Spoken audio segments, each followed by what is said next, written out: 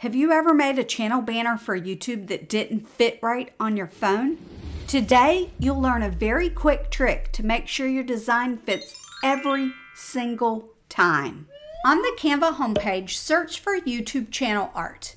Open up a blank document. The size for this document is 2560 by 1440 pixel, but not all of that will show up on a computer or phone. We need to set up this design so we know where our margins are for both devices. The easiest way I have found to do this is to create a rectangle for the mobile device size, which is 1546 by 423.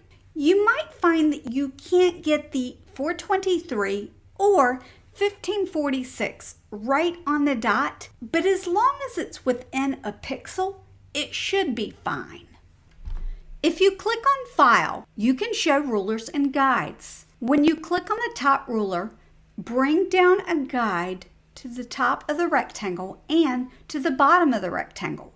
We'll do the same thing for the left side ruler. Then you can remove the rectangle. The inner middle part is what you see on phones, and the middle larger rectangle is what you see on computers.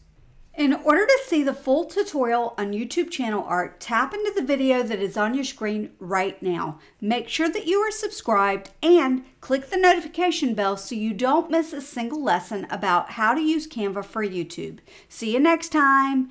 Bye.